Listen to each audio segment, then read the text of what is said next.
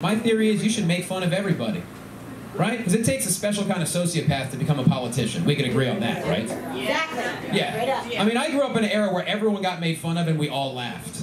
You know, Ross Perot, big fucking ears. You know? Dan Quayle couldn't spell potato. Dick Cheney fucking shot a guy in the head while hunting. As an active vice president.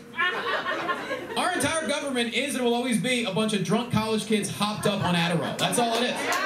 You know? Like, everyone needs to unpucker a little bit and just make fun of everybody.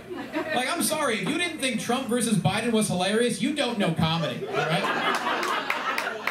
Having to choose between Trump and Biden was like someone giving you a pack of Starburst that only had lemon and orange flavor. And you're like, oh, these are the worst flavor. Why is this pack of Starburst from the 1940s? Can I have a pink Starburst? Well, you can have a pink one, but that's going to help the orange. What the fuck does that mean?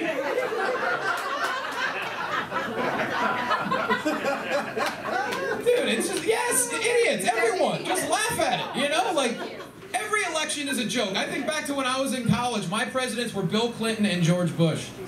All right, one guy who had a VIP card to Epstein Island.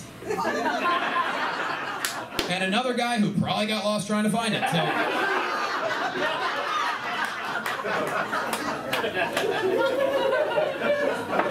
And the conspiracy theorists are too much. I can get on board with some, but the whole lizard person thing is just too much.